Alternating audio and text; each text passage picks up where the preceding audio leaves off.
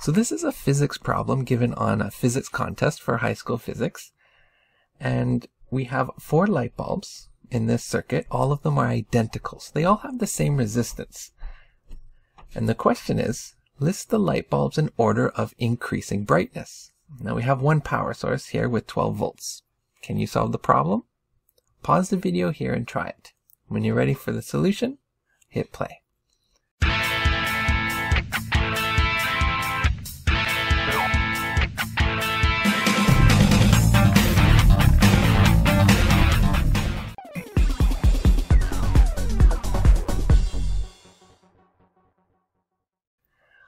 Alright, so let's look at each light bulb, and let's just say each light bulb has a resistance R. Since they are all the same, I'll just label it as a resistance R. Now let's follow the current. We'll do conventional current, starting from the positive terminal. And right here, we have a choice. So our path moves either left or right. Okay? We can go this way to the left, or we can go this way to the right. Now, if we go to the right, that takes us all the way back to the battery. But if we went to the left, we then split again, either this way, which goes all the way back to the battery, or this way, which goes through another resistor and again back to the battery. So we have to look at our paths here that we're going to be taking. So first, if we go through this path to the right, we only pass through one resistor. And so the resistance is R. But if we went to the left, first we pass through this second resistor, and then either resistors 1 and 4.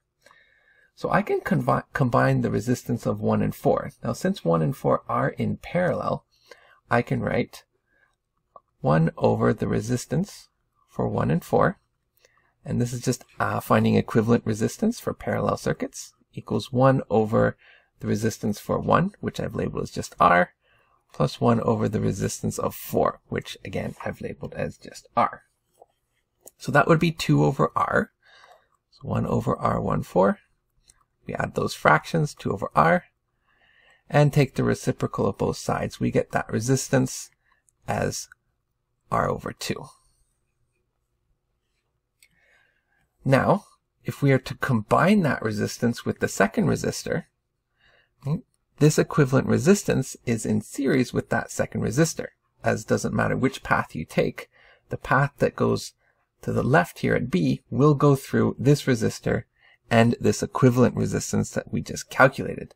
So if I wanted to figure out what R124 is, take the resistance of R2, which is just R, and then add this equivalent resistance of 1,4, which is R over 2. So that's a total resistance of 3/2 R.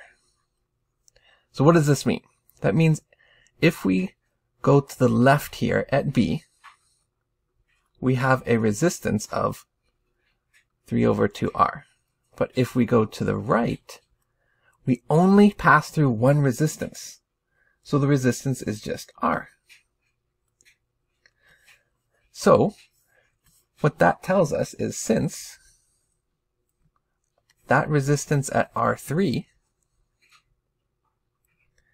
is going to be less than the resistance of R124, the current I3 will be greater than the current that goes to I124, because we know electricity will follow the path of least resistance.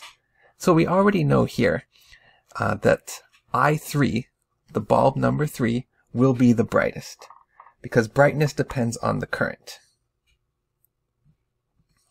Alright, so if we go on a brightness scale, since we're supposed to write this with increasing brightness, the brightest bulb is number 3. Alright, we still have 3 more bulbs to put in here, 1, 2, and 4. Well, if we look at the current that comes over here and turns to the left here, the current first goes through I2, or sorry, bulb 2, let's call that current I2, and then it splits. Since the current splits, we know the current through I2 is going to be greater than the current that either goes through 1 or 4. Since the current through I2 is greater, the brightness is greater. So I'm going to put it here. Alright, what about 1 and 4? Which brightness is greater? Well, since the bulbs have equal resistances, R and R, the current will be split equally. So the least bright bulbs will be 1 and 4, followed by 2, and followed by 3. Did you get it? Let me know in the comments.